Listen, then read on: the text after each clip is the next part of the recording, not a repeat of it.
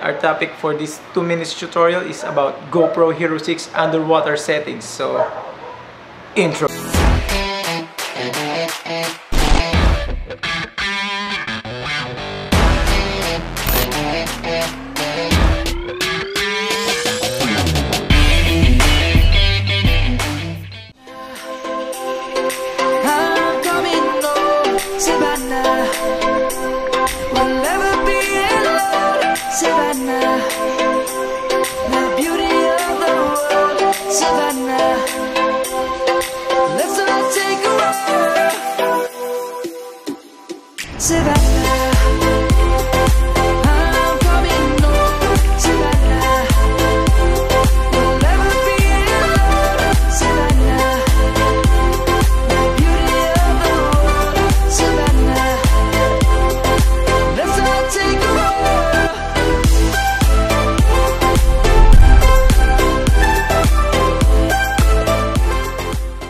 Okay, so yung dramatic clip na yon galing yun sa Hero 6 underwater, and papakita ko sa inyo yung settings niya and just right now.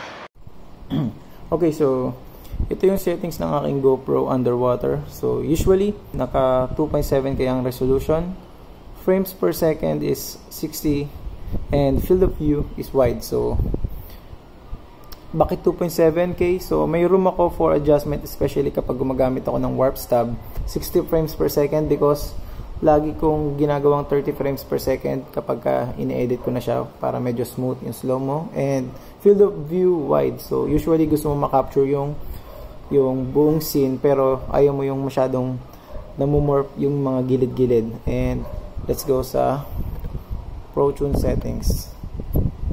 Okay, so Pro Tune settings, shutter, always set it to auto. Exposure value, stick lang ako sa 0 kasi may choice naman ako for adjustment sa post-edit.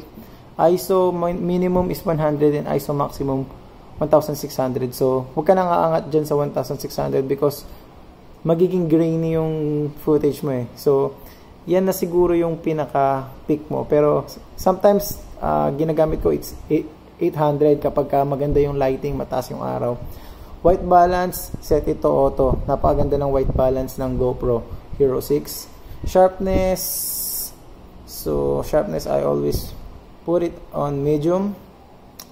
Color, of course, focus ka lang sa flat. Kasi pag flat, mas maraming detail kang makukuha. And then mas marami kang room for color correction sa post-edit. And make sure din na on yung video stabilization, and make sure na on yung auto low light nyo.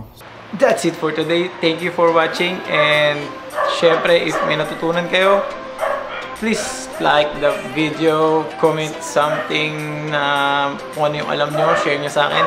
Kasi amateur tutorial lang ito. Syempre give and take tayo, and syempre, share nyo rin sa mga friends nyo na gumagamit ng Hero 6. And don't forget to subscribe, hit the bell button, and share the love. That's it. Bye-bye.